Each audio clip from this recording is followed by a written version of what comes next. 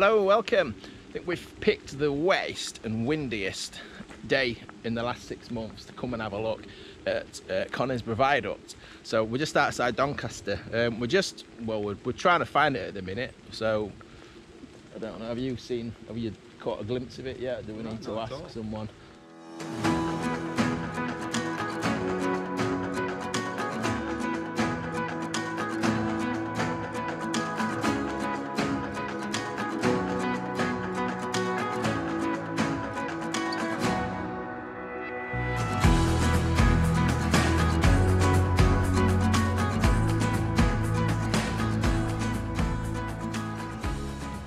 Hang on, what's that sign say? Railway Viaduct Bridge. Ah, that must be it.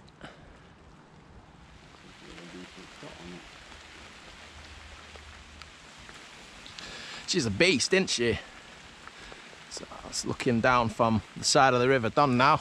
That nice lattice steel bit in the middle there, going over. Camera's getting soaked with raindrops. So Conisbrough Viaduct is situated somewhere in between Doncaster and Rotherham. We can see on Google Maps there's Doncaster and there's Rotherham just out of view the bottom left. And Conisbrough is roughly in the middle of the screen there. Now let's have a closer look on Rail Map Online. We can see Conisbrough Viaduct there, that's the green line, that's the Dearne Valley Railway. The orange line on the top, that's the disused Hull and Barnsley Railway.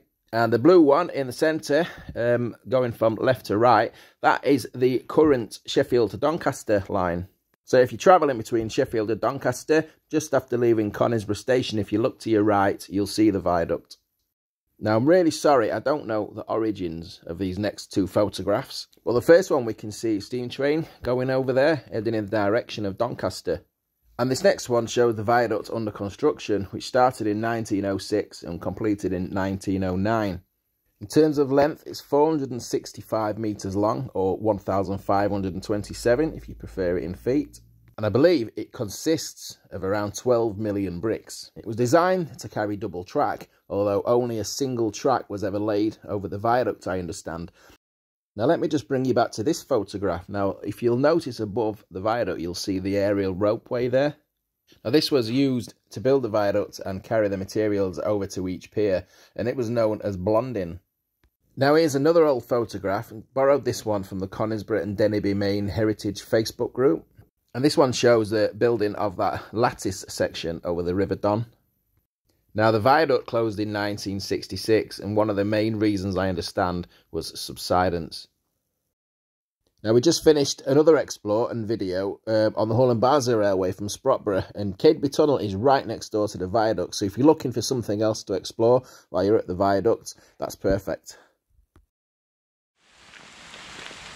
So we've climbed up the path at the side of the viaduct now, and we're on the old disused track bed. So this was the Dearne Valley Railway, ran between Doncaster and Barnsley. Lots and lots of concrete sleepers left lying around on the approach to the viaduct. So here we are, start of the viaduct. Yeah, what's this on the left hand side? Looks like the remains of a hut or something, possibly. Corrugated steel. Difficult to tell. So when you walk on these viaducts, it can be hard to try and get a feel for the scale.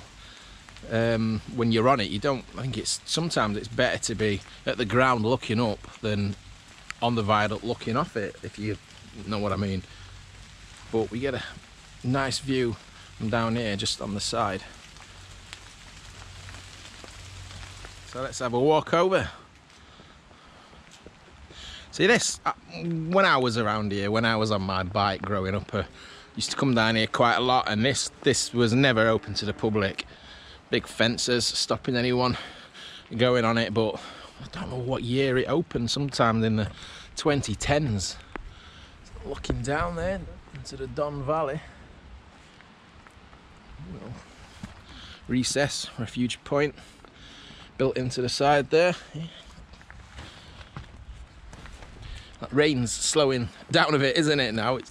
Sky's really... It is, yeah. So let's have a look over this side of the viaduct. These are quite high walls actually. So again, you can see there, straight in front is Conisbrough Castle and the little village, town, whatever you want to call it, Conisbrough.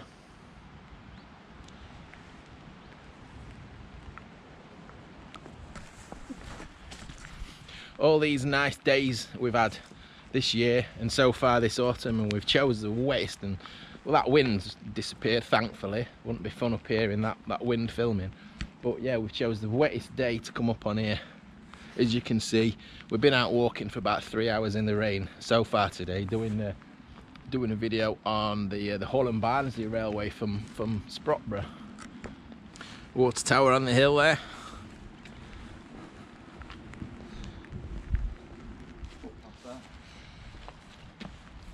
So this viaduct's made, well, the outer shell at least is made of blue brick, but we were just trying to figure out the colour of this, but we think it's probably anti-vandal paint that's been put on it.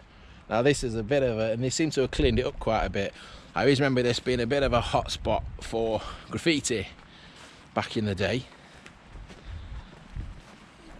but there's not a, yeah, you can still see bits of graffiti over there at the bottom. They've painted over that, but done a really good job so far of keeping this graffiti free.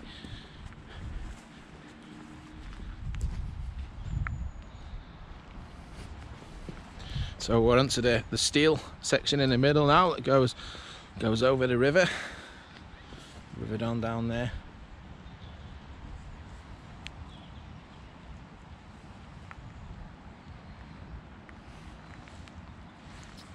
Let's have a look out the other side. Looking over to Conisbrough Castle again. Can't remember the figures now. I'm sure I read it was about 35 metres above the ground. It feels higher to me. You definitely get a little bit more of a perspective of heights when you get on this metal bit, because the walls are quite high on the brick arch sections.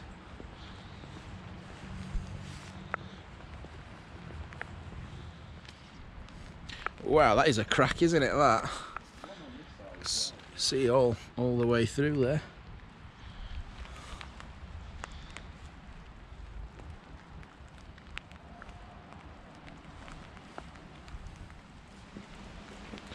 Nearly at the end of the viaduct now. So the line from here would go through Edlington. Just trying to get my bearings where it goes. It could be coming out at Potterick Car Nature Reserve, Black Car Junction there, that I did a video on in a very cold December day last year. Little concrete sleeper, just banged on the end of the viaduct there. So we'll walk back over the viaduct now. I hope the rain and the weather hasn't spoilt the footage too much, and then we're heading back to Southborough where we've come from today. So we'll be walking back down the side of the viaduct as well, so we'll get some shots from down there.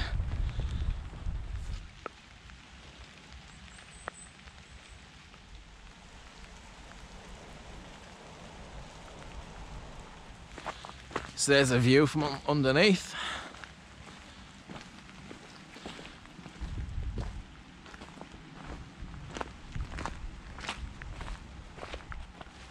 Yeah, look at the detail.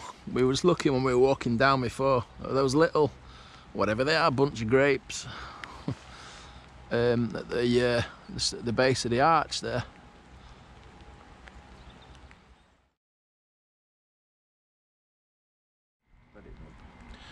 I think that's about the clearest shot you're going to get of the viaduct. It was a little bit treed up on the path coming down the river.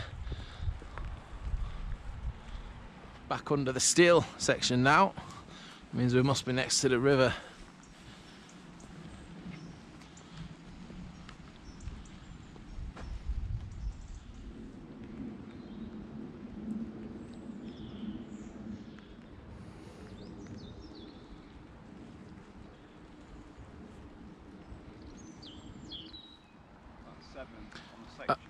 I honestly don't know how many arches. I've not checked before coming, but there's 14 on this first section before the steel bit in the middle. There's only a few the other side of the river, but you can't see every arch from one place, and some of them, I don't even know if there's any more hidden in the trees. So just to clarify, it's 21 arches, or 22 spans if you include the metal section. Bits of debris down underneath. It's like that was a coping stone maybe, or something off the bridge. So I understand the outer shell of this beast is this blue engineering brick, but as we've seen when you come across old dilapidated bridges, what's really underneath, what's really inside the main structure of this is usually just your standard red brick. So that's Conisbrough Viaduct. Nice little walk across it. It's great just to come and have a look at a lovely little piece of history like that. It's behind us there, so we'll have to find somewhere that's cold. No, we're not. We're off to find somewhere that's warm, dry off a little bit, and head home. So I hope you've enjoyed that short video. So cheers for watching as always. Thanks for your support. Take care. I'll see you soon.